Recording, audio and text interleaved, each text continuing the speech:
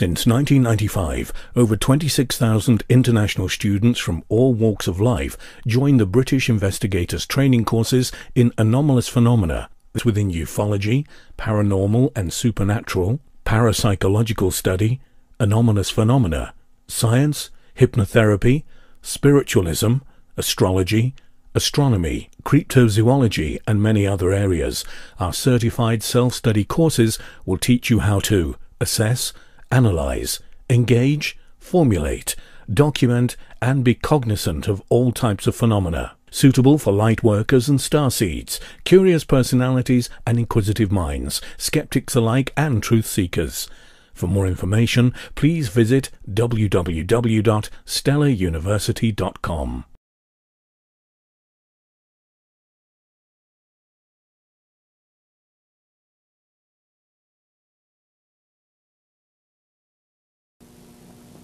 With regard to history and how we've looked at our past, Atlantis has been a very popular subject of interest. It is the second most written about topic next to love, and there have been 3,000 books published on Atlantis. Today I noticed there's even a comic book called The Atlantis Avengers that is available. In my research about Atlantis, and I have been interested in this topic for a long period of time, I found that there are a lot of people in history who've been very interested as well. The Prime Minister Gladstone in the late 1800s, at the time of Queen Victoria, tried to convince the Parliament of England to fund some research, some scientific research in Atlantis. In 1898, there were some underwater cable run, the first across the Atlantic, and there have been some studies of what was found in that. There was a woman that I have heard about in my research as I have traveled to the Bahamas as a vacation spot as well, as well as a place where I do more and more research on Atlantis. There's a woman by the name of Dr. Doris Johnson, who died in the early 80s, who was head of the Senate in the Bahamas and who founded the Bahamas Antiquities Institute, who had done some research on Bimini and in the Bahamas as a possible site for a piece of this lost continent of Atlantis. Today I want to introduce Terry Mallman. Terry, welcome. Thank you, and a pleasure to be here. Terry is an underwater archaeologist. He has worked with the famous Dr. George Bass, who was involved with the University of Pennsylvania, certainly highly respected archaeological work throughout the world. Terry, you did your work at Texas A&M, is that right? That's correct. At the Institute of Underwater Archaeology. Right, nautical archaeology, actually. Of nautical archaeology, right. Okay. I understand that underwater archaeology is a relatively new field, is that right? Yes, it is, Linda. Actually, Dr. George Bass was the first person to do, the first archaeologist to do a systematic underwater excavation. In this case, it was on a shipwreck, 3,200-year-old shipwreck off the coast of Turkey in 1961, and he was given a presidential medal for doing that by John Kennedy at the time. So in terms of scientific disciplines, it's less than 30 years old, which is a relatively new science. Well, we're glad to have you with us to be able to share some of your experiences. Terry has worked in Greece as well as in the Bahamas on doing some research on what remains may be the lost continent of Atlantis. I, as I said, have been interested in this for 25 years myself, and I've been actively involved in the last couple years and have done some work with Dmitry Rebekov, with the Rebekov Institute of Marine Technology, and we'll talk more about that later. So today I will be contributing as well as asking questions. We're going to explore Atlantis with a variety of formats. The first is Atlantis in literature, since there have been so many books, and then the second is through some psychic information, and the third through science, because it seems that we all want to be able to touch something in a tangible way before we're able to accept it, and so we do want to know what's happening with science. Terry, would you want to start with literature, with the oldest source that I'm sure you're familiar with, that I know I've read, but I'm not nearly as familiar with Plato? Yes, Linda, as we were talking about, we have the slide of from Plato's dialogue with the 10 concentric rings of kingship on the city of Placidia in Atlantis, and this is talked about in Plato's dialogue. Also, from Plato's dialogue, we get a picture of the life in terms of the daily life in terms of Atlantis. He goes into a great deal of description about their way of life, what they did, what they raised in terms of crops and this sort of thing. And I believe that we have a slide which indicates the kind of architecture they had, the type of clothing they might have worn. And in fact, it looks very much like what we would think of it in terms of an idyllic existence in the Garden of Eden. There are many researchers who believe that maybe Atlantis was the original Garden of Eden. That's up for speculation, but certainly it's one theory. As a lot of our speculation is about the Garden of Eden. Exactly true, and that's exactly true. And so there again we have a lot of controversy involved in this whole subject, but I would highly recommend anyone interested in the subject of Atlantis to try to go back and read those two dialogues of Plato's called the Timaeus and the Critias, which can be found in translation in many classical books on classical Greek literature. Now, Plato set Atlantis west of the Pillars of Hercules or the Straits of Gibraltar, which is out in the Atlantic Ocean. That's but correct. There have been some theories that set it in the Mediterranean. Now, you wrote a paper on one of something about work in Greece, or did some work in Greece. Can you share that with us? Yes, Linda, I'd be happy to. The point being there that in the late 1960s, a theory was advanced by Dr. Angelos Gallinopoulos, who was in fact a Greek seismologist or volcanologist. He studied, in other words, earthquakes and volcanoes. He was not an archaeologist or a marine underwater archaeologist, but he advanced a theory that Plato's dialogue was really about a civilization in the Aegean on the island of Thera. And the way he got to that point was that he said that there was a translational error in the dialogue from the time when Solon, I should say that Solon actually, this dialogue is about Solon's visit to Egypt in 500 BC, and then Plato was the one who wrote the story down and is telling it through the vehicle of these dialogues. Angelos Gallinopoulos believed in what he called the tenfold error theory. In other words, he believed there was a translational error between the priests in Egypt that Solon was talking with and Solon himself, that there was a miscommunication, so that all figures over 1,000 were off by a factor of 10. That means all dates, all dimensions, all figures over 1,000 were off by a factor of 10. Hence you have the name... said it much more recently. Exactly, and not only much more recently, but make Atlantis much smaller. It would make Atlantis into an island rather than the continent that Plato actually believed it was, or actually described it to be.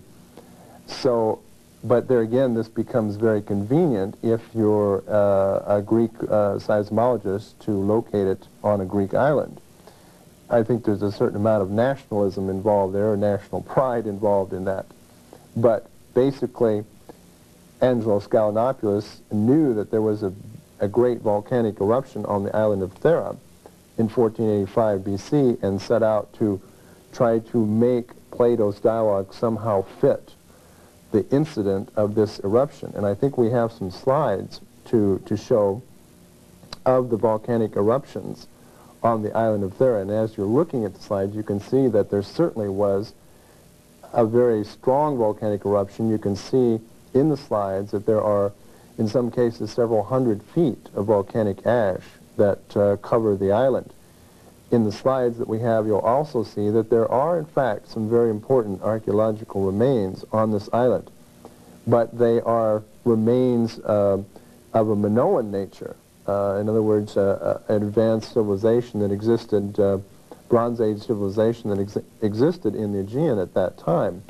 We have some slides of their... and so how old are the Minoans? If Atlantis is 10 to 12,000 years ago, the Minoans are... Well, basically, the Minoans, we're talking about a period of time which was roughly the 15th century BC in the Aegean. That is a basic target date, although they were before and after that period as well. But certainly they started to disappear by the 12th century BC. And so this civilization was much, much younger than the civilization that Plato talked about. And obviously it was a much smaller area, and there again also a different location entirely than what Plato talked about. Plato, as you mentioned, placed it to the west of the Pillars of Hercules, meaning what we know as the Straits of Gibraltar today, whereas Angelos Gallienopoulos placed it to the east of the Pillars of Hercules in the Aegean Sea.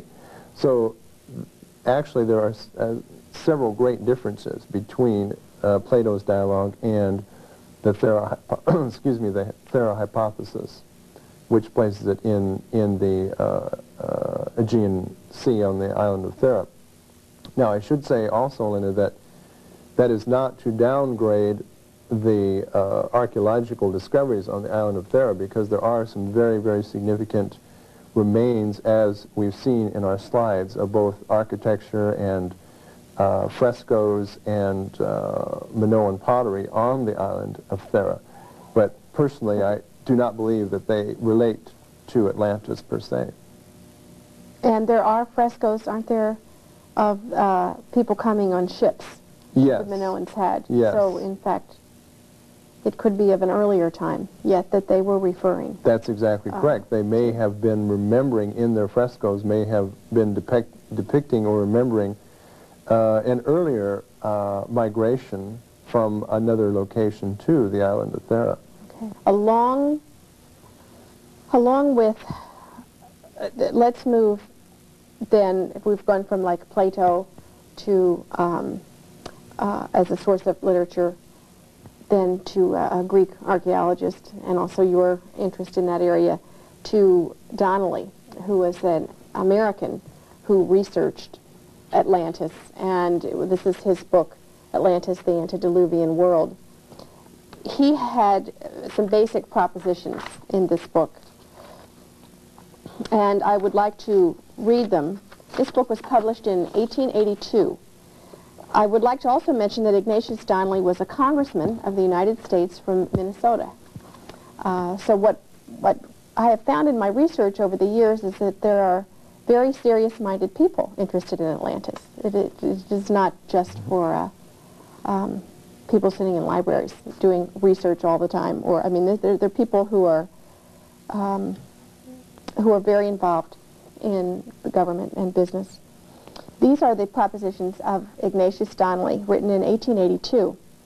That there once existed in the Atlantic Ocean, opposite the mouth of the Mediterranean Sea, a large island which was the remnant of an Atlantic continent and known to the ancient world as Atlantis. Number 2, that the description of this island given by Plato is not, and has been long supposed, fable, but veritable history. 3, that Atlantis was the region where man first rose from a state of barbarism to civilization. 4, that it became in the course of ages a populous and mighty nation, from whose overflowings the shores of the Gulf of Mexico, the Mississippi River, the Amazon, the Pacific coast of South America, the Mediterranean, the west coast of Europe and Africa, the Baltic, the Black Sea, and the Caspian were populated by civilized nations. Number 5, that it was the true antediluvian world, the Garden of Eden, the gardens of the Hesperides, the Elysian fields, the gardens of Alcinous, the Mesopolis, the Olympus, the Asgard of the traditions of the ancient nations, representing a universal memory of a great land where early mankind dwelt for ages in peace and happiness. Number 6, that the gods and goddesses of the ancient Greeks, the Phoenicians, the Hindus, and the Scandinavians were simply the kings, queens, and heroes of Atlantis, and the acts attributed to them in mythology are a confused recollection of real historical events. Number 7, that the mythology of Egypt and Peru represented the original religion of Atlantis, which was sun worship. Number 8, that the oldest colony formed by the Atlanteans was probably in Egypt, whose civilization was a reproduction of that of the Atlantic island. Number 9, that the implements of the Bronze Age of Europe were derived from Atlantis, and that the Atlanteans were also the first manufacturers of iron. Number 10, that the Phoenician alphabet, parent of all the European alphabets, was derived from an Atlantis alphabet, which was also conveyed from Atlantis to the Mayas of Central America. And number 11, that Atlantis was the original seat of the Aryan or Indo-European family of nations, as well as the Semitic peoples and possibly also of the Turanian races. 12, that Atlantis perished in a terrible convulsion of nature in which the whole island sunk into the ocean, with nearly all of its inhabitants. And last, number 13, that a few persons escaped in ships and on rafts and carried to the nations east and west the tidings of the appalling catastrophe, which has survived to our own time in the flood and deluge legends of the different nations of the Old and New Worlds. Well, we also have Mystic Places, which is a series published by the Time Life books, Mysteries of the Unknown. I understand, too, from Russ Adams that this is a very hot-selling series. Here we have a slide of the flood destruction, or a drawing of that.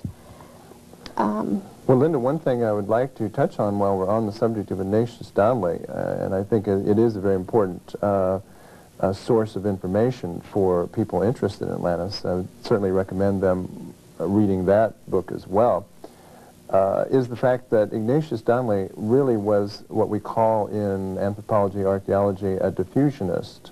In other words, he believed in the fact that civilization as we know it, originated from a common source.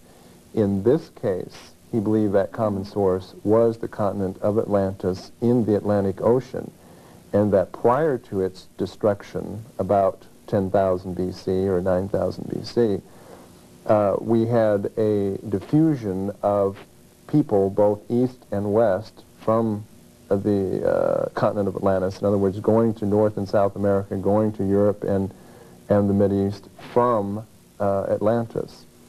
That is in contrast to another anthropological theory called the theory of independent or spontaneous invention, which holds that because of the general nature of man, he will invent things simultaneously in different parts of the world at the same time. The problem with that is that if you really subscribe to that, then you must believe that all the people of the world would have the same inventions at the same time. In other words, everyone would have the boomerang, for example, at the same time, or everyone would have the bow and arrow at the same time. So there are some problems with that. I tend to subscribe myself more to the diffusionist theory, as Ignatius Donnelly did. And Ignatius Donnelly, as I said, continues to be a major source of information, but there have been more recent discoveries and more recent information put forth by a fellow by the name of Charles Berlitz, who has actually authored 2 different books, one called The Mystery of Atlantis and another one called Atlantis, the Eighth Continent. And these, again, in terms of people reading on the subject of Atlantis, provide some very interesting insights into not only the scientific information about Atlantis that we've been able to gather over the years, but also what we would call the psychic information or the psychic sources on Atlantis. There have been, within the last 100 years, there have been a lot of psychic readings done with Atlantis as a topic. And I think one of the most important body of psychic readings was done by the American psychic Edgar Cayce. And I believe we have a slide of Edgar that the audience can take a look at. Edgar Cayce, during the course of his lifetime, he lived from 1878 to 1945, did several thousand readings, psychic readings, many hundred of these, over 200 or 300 of these readings dealt with information on Atlantis.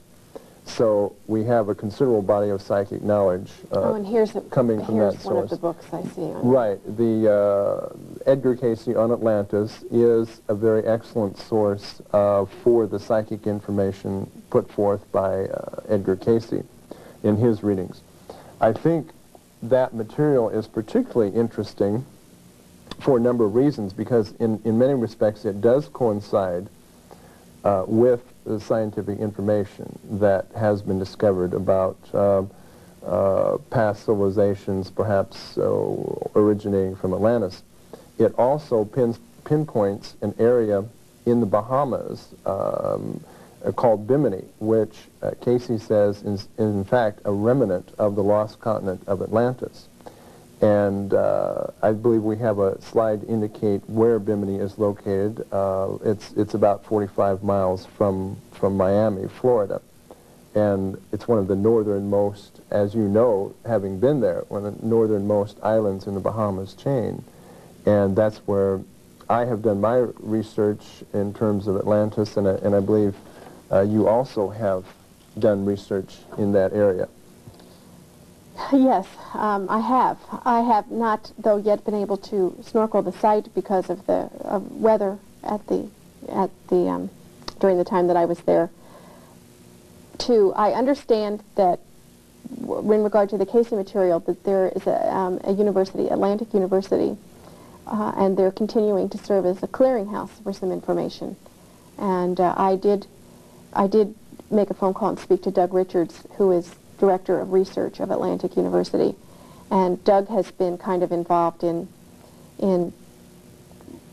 looking at the scientific information as well as the psychic information, and because there is some controversy about this, about not only Bimini as a site, but about Atlantis to begin with.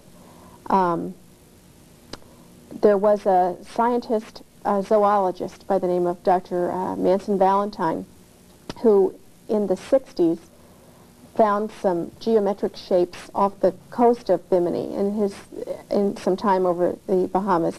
He taught at the University of Miami in Florida, and Dr. Valentine asked cargo pilots to look as they were flying over the Bahama banks for any kind of unusual structures, and in fact they found some over a period of time. I think we may have some slides of that, Linda, if I am correct. Yes, we do.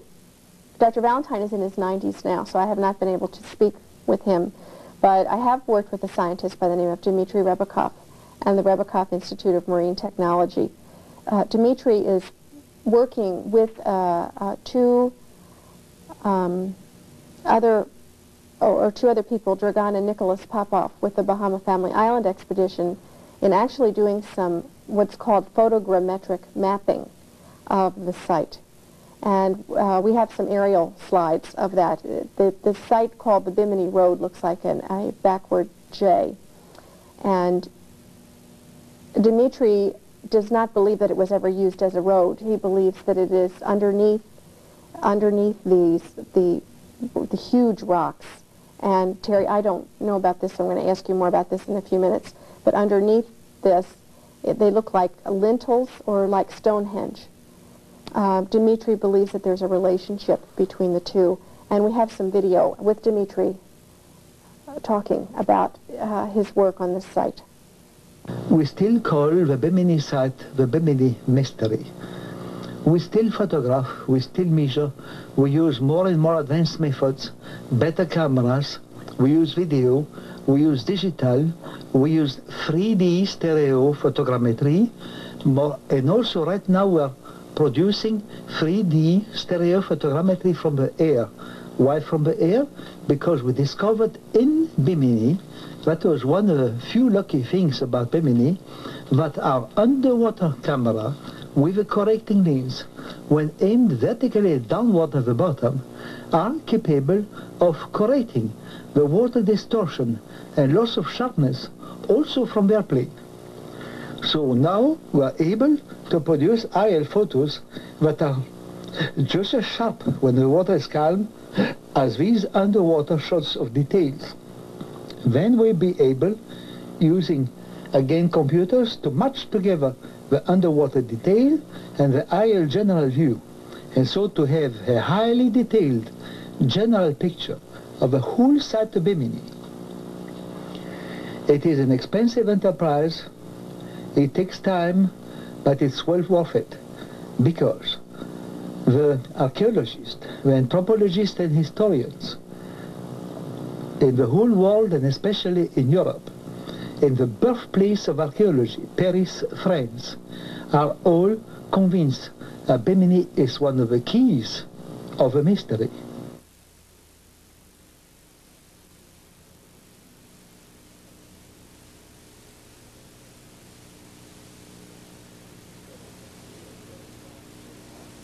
So really then we have to look offshore into the water itself, underwater, for evidences of a higher civilization. And therein lies the controversy. There are definitely geometric remains of some sort submerged in the water at a depth of 25, 35 feet and deeper off the coast of Bimini. I remember that it's not that deep. Some of it is even 18 feet. That's true, Linda. That's exactly right. Some of it is as shallow as 18 feet. But I think the point to remember about that is that the fact that it is submerged anywhere from 18 to 25, 35 feet speaks to the point that these remains could not have been there prior to any time, had to be there prior to about 6,000 BC, because that's when the area was inundated by the rising sea level. With the end of the Ice Age? With the end of the Ice Age, okay, that's correct. Okay. So that is part of the controversy there, that these remains are much older. But didn't the Ice Age end around 10 to 12,000 years ago? That's or right. Was that the beginning of it? That was the end of it, but it took a period of time for that to, for the sea level rise to take place. And actually the sea level since the end of the Ice Age has risen about 500 feet. Oh. So it's a considerable rise in sea level. I think the point of controversy with regard to the Bimini site hinges around, as you said, the Bimini road site, which is really a misnomer. That's we don't know that it's a road. It has the appearance of being a megalithic site on the order of Stonehenge, not with standing stones, but with megalithic, very large stones lying flat on the seafloor. Part of that whole controversy involves the controversy between, are these man-made stones lying on the seafloor, or are they part of a natural beach rock formation? I think that's crucial to the whole question of whether these are man-made remains or natural remains. In my research and work with Dr. David Zink in the Bahamas, who has published a book called The Stones of Atlantis, and he has another revised new edition of this book coming out in May of 1990. In my work with Dr. David Zink, I have been convinced personally that these are in fact man-made structures of some sort. They are not naturally occurring beach rock.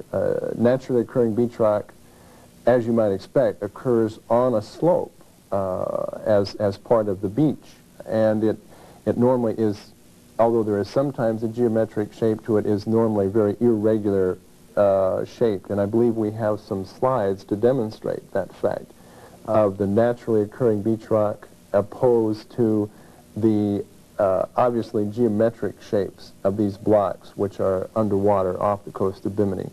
The blocks underwater, as we see in the slides and the video from Dmitry Rybakov, are several feet thick, and they are in 4 or 5 feet square in many cases. And so how thick is normally occurring beach rock? Normally the beach rock occurs on the beach is not more than 6 to 8 inches thick at the most. And is beach rock composed of the same elements as these rocks? Well, that's a very important issue, Linda. As a matter of fact, in this case, they are not. The corings that have been done both by Dr. David Zink and Dmitry Rybakov have demonstrated that there is a significant difference in the mineral content of the blocks that are lying flat on the seafloor, the Bimini road site that we spoke about, there's significant differences in the content of those rocks as opposed to the naturally occurring beach rock. And so I think that's a very important point to keep in mind, that not only are these geometric shaped blocks, they are also significantly different in their content from naturally occurring beach rock. So in terms of the Bimini road site, that site, as you mentioned, is a J, type of a J pattern, but it runs for 1,800 feet underwater before it makes the bend in the J. So it's a considerable line of parallel blocks, which is, I might add, run entirely counter to the natural fractures in the sea floor. We have geometric blocks, and we also, I believe, have some slides of this, of the blocks themselves sitting on the sea floor, but we have running in diagonal patterns underneath that naturally occurring fractures in the seafloor, so that the blocks themselves actually run counter to these fractures. Now that's not what you would expect if this was naturally occurring beach rock. You would expect that the fractures in the rocks themselves would follow the fractures in the seafloor, and this is not the case in the Bimini site. Well, tell me about, what is radiocarbon-14 dating? What is that process, or what are the, can you...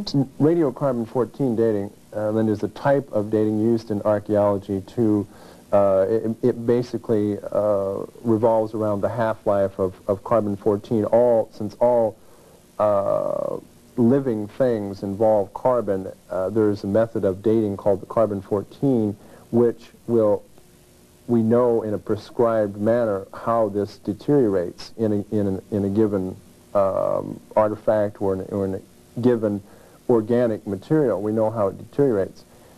And we can, through a formula, we can determine how much of that has deteriorated over a period of years, and therefore how old that artifact is or that organic substance is. The problem with doing that type of dating underwater is that the water tends to throw the dating process off in carbon-14. In other words, it makes an artifact, it gives a younger date for an artifact than the actual date, so that we might get a date of an artifact that has been underwater of 5,000 years BC, when in fact that artifact came from 7,000 or 8,000 years BC. So is that how I've heard of mummies and things being found, or things being found in peat bogs that are in fact more well preserved than they would be? So just the fact that they're more well preserved, that the water has a preservation quality to it, different from erosion or decomposition that would happen. That's correct. In the air. Water in certain cases has a preservation quality, and it depends what type of environment you find an artifact in, how well you can date the artifact, Okay. or how well it is preserved. The environment in which an artifact is found is very, very important. And I might mention, in the Bimini area, Dr. David Zink has found what I believe are 2 or 3 worked stone artifacts, and I believe we have slides of that, which have also been analyzed by the American Museum of Natural History. And they as well indicated, one of the expeditions that I was on discovered one of these worked stone artifacts, that they were in fact exactly that, worked stone artifacts. And these artifacts were found at a depth of 35 feet underwater, submerged in the sand. So there is reason to believe that there was something going on there, that there was a civilization, and as you can see from the slides, this is a very sophisticated kind of technology that we're talking about. It's a tongue and groove architecture, or it's a tongue and groove block that we have found down there.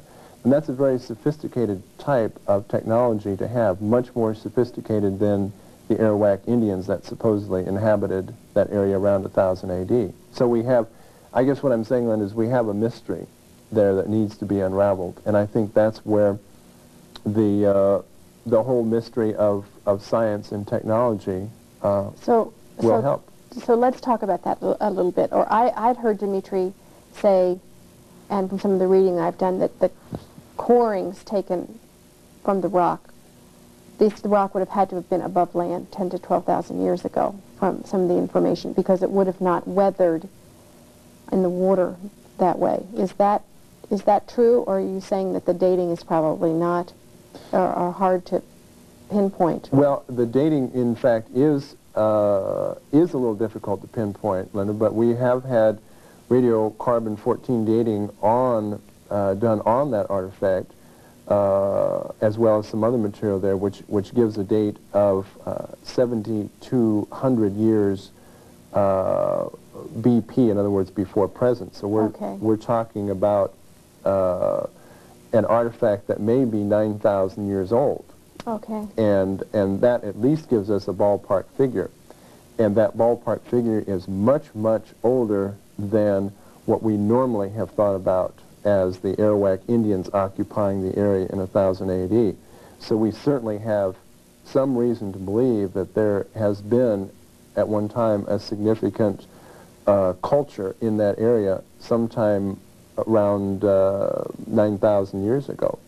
Well, I understood from a brief conversation with Doug Richards that there's a Bill Keegan who does archaeology work in the Bahamas, not with regard to anything with Atlantis, but why hasn't archaeology, or the serious, the mainstream archaeologists, been interested, or why don't we know more about this? Certainly the public's been interested, but every time it seems to be brought up with the mainstream archaeologists, they're not very skeptical. Well, Linda, I think a lot of it just revolves around the controversy of the whole subject. In many cases, archaeologists like to stay with something that is rather safe, rather conservative in a lot of respects. They don't want to upset the apple cart, so to speak. If, in fact, it can be proved that there was an advanced technology in the Bimini area at this period of time, it would certainly upset the whole chronology, the archaeological chronology, not only of that area, but of the world itself. Like of Mesopotamia being the cradle of civilization. That's correct. Okay. That's correct. So it'd throw into chaos what has been normally accepted archaeological chronology. And as Ignatius Donnelly points out, he believes that Atlantis was the source of the Egyptian civilization, of the Mayan, the Aztec, many of the what we would call the civilized people. Or even as they diffused off the coast of Ireland during. That's correct, and into the Canary Islands and so forth and so on. So it really is a source of controversy that most archaeologists just feel is too hot to handle right now. Well, a couple years ago when I was checking this out, I went to the video store and rented the Jacques Cousteau film, Search for Atlantis, I think was the name of it. And I was really disappointed in that film because it didn't seem right to me, or it seemed like he hadn't checked out a lot of the areas. Now, since then, I found out that the Greek Tourist Board was involved in funding that film. So that says something to me about the purity of some of the... I mean, we all come at things from certain biases. But had you heard that also? I'm sure you've seen that. Yes, Linda, I have seen it. And there again, it is talking about the Thera hypothesis that I spoke about earlier, which obviously is good for the Greek government. It's good for tourism to say that Atlantis existed on the Greek island of Thera or Santorini. So there again, someone has an axe to grind with that particular issue and having it placed in that particular location. There are a lot of, vested interest, even in vested interest groups that would like to see Atlantis located in their particular part of the world. So you also have that little problem to deal with. But I think the significant point to bear in mind is that why is it important in the first place to try to prove the existence of Atlantis?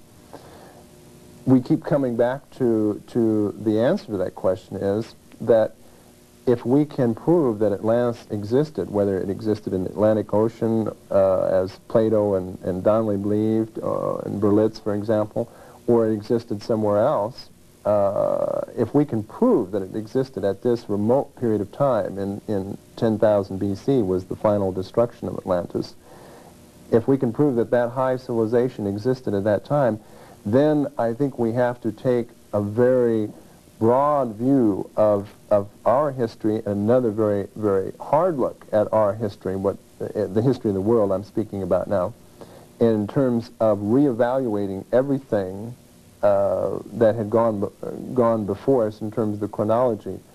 It's going to shake up a lot of people, and I think that is something that maybe should be done. Well, it seems to me that if we found out that there was a civilization that was technologically advanced and as civilized as we consider ourselves, although I read the other day that there are 35,000 children who die on our planet for lack of food, and that we spend $800 billion in defense, in military equipment. So I wonder what the definition of civilized is. But if in fact we find out that there was a civilization that lived back then and that was destroyed, or that that perhaps abused the technology or the power that they had in that form, then this could be a doorway that we could go through.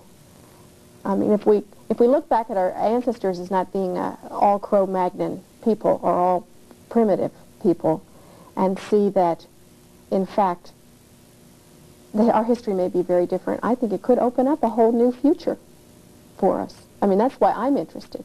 Well, I believe that's exactly right, Linda, and my personal philosophy of that is, and I think being an archaeologist, maybe this has come home even stronger, that I believe that we cannot truly know where we're going until we know where we have been.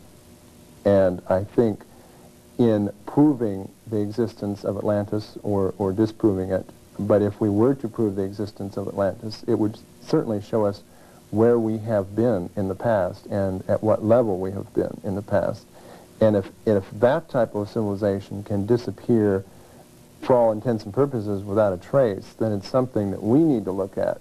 As Plato said, that he disappeared because of the abuse of power and technology. Then it's something that we need to look at in the same light. Are we abusing the technology that we have? Are we abusing the environment? Are we abusing our power as a civilized, quote, civilized country? There may be a moral lesson in all this for us. And I think that's really part of the reason for the whole interest. Well, we need to fund science some more to help us out with this. Terry, thank you for joining us. Thank you, Linda. It's been classical books on classical Greek literature.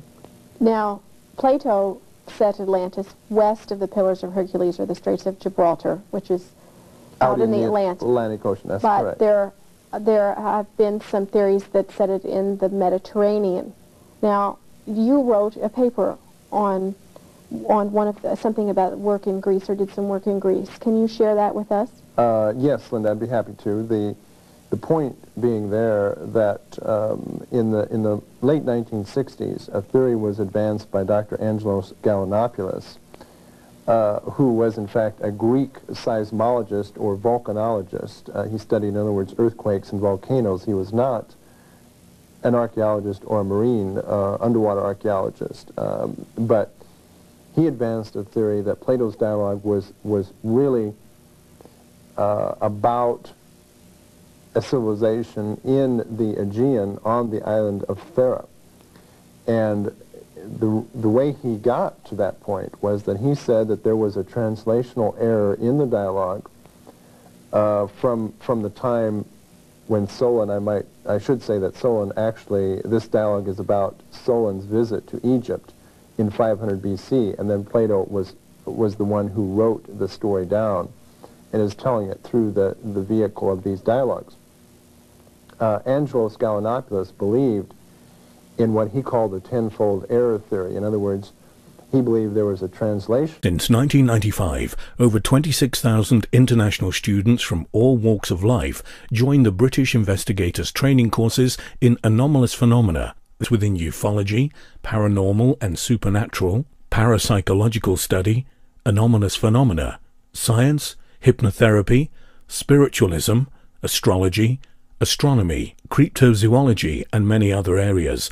Our certified self-study courses will teach you how to assess, analyze, engage, formulate, document, and be cognizant of all types of phenomena, suitable for light workers and starseeds, curious personalities and inquisitive minds, skeptics alike and truth seekers. For more information, please visit www.stellaruniversity.com.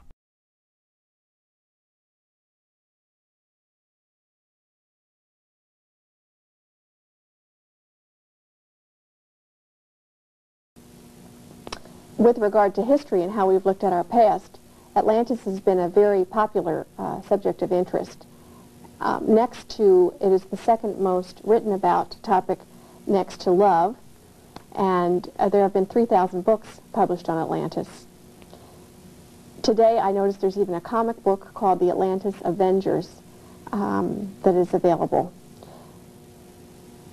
In my research about Atlantis, and I have been interested in this topic for a long period of time, I found that there are a lot of people in history who've been very interested. Yes, it is, Linda. Actually, Dr. George Bass was the first person to do, the first archaeologist to do a systematic underwater excavation. In this case, it was on a shipwreck, 3,200-year-old shipwreck off the coast of Turkey in 1961. And he was given a presidential medal for doing that by John Kennedy at the time. So in terms of scientific disciplines, it's less than 30 years old, which is a relatively new science. Well, we're glad to have you with us to be able to share some of your experiences. Terry has worked in Greece as well as in the Bahamas on doing some research on what remains may be the lost continent of Atlantis. I, as I said, have been interested in this for 25 years myself, and I've been actively involved in the last couple years and have done some work with Dmitry Rybakov, with the Rybakov Institute of Marine Technology, and we'll talk more about that later. So today I will be contributing as well as asking questions. We're going to explore Atlantis with a variety of formats. The first is Atlantis in literature, since there have been so many books, and then the second is through some psychic information, and the third through science, because it seems that we all want to be able to touch something in a tangible way before we're able to accept it. And so we do want to know what's happening with science. Terry, would you want to start with literature, with the oldest source that I'm sure you're interested as well? The Prime Minister Gladstone in the late 1800s, at the time of Queen Victoria, tried to convince the Parliament of England to fund some research, some scientific research in Atlantis. In 1898, there were some underwater cable run, the first across the Atlantic, and there have been some studies of what was found in that. There was a woman that I have heard about in my research as I have traveled to the Bahamas as a vacation spot as well, as well as the place where I do more and more research on Atlantis. There's a woman by the name of Dr. Doris Johnson, who died in the early 80s, who was head of the Senate in the Bahamas and who founded the Bahamas Antiquities Institute, who had done some research on Bimini and in the Bahamas as a possible site for a piece of this lost continent of Atlantis. Today, I want to introduce Terry Mallman. Terry, welcome. Thank you, and a pleasure to be here. Terry is an underwater archaeologist. He has worked with the famous Dr. George Bass, who was involved with the University of Pennsylvania, certainly highly respected archaeological work throughout the world. Terry, you did your work at Texas A&M, is that right? That's correct. At the Institute of Underwater Archaeology. Right, nautical archaeology, actually. Of nautical archaeology, right. Okay. I understand that underwater archaeology is a relatively new field, is that right? Familiar with that? I know I've I've read, but I'm not nearly as familiar with Plato. Yes, Linda, as we were talking about, we have the slide of from Plato's dialogue with the 10 concentric rings of kingship on the city of Placidia in Atlantis, and this is talked about in Plato's dialogue. Also, from Plato's dialogue, we get a picture of the life in terms of the daily life in terms of Atlantis. He goes into a great deal of description about their way of life, what they did, what they raised in terms of crops and this sort of thing. And I believe that we have a slide which indicates the kind of architecture they had, the type of clothing they might have worn. And in fact, it looks very much like what we would think of it in terms of an idyllic existence in the Garden of Eden. There are many researchers who believe that maybe Atlantis was the original Garden of Eden. That's up for speculation, but certainly it's one theory. As a lot of our speculation is about the Garden of Eden. Exactly true, and that's exactly true. And so there again we have a lot of controversy involved in this whole subject, but I would highly recommend anyone interested in the subject of Atlantis to try to go back and read those two dialogues of Plato's called the Timaeus and the Critias, which can be found in translation in many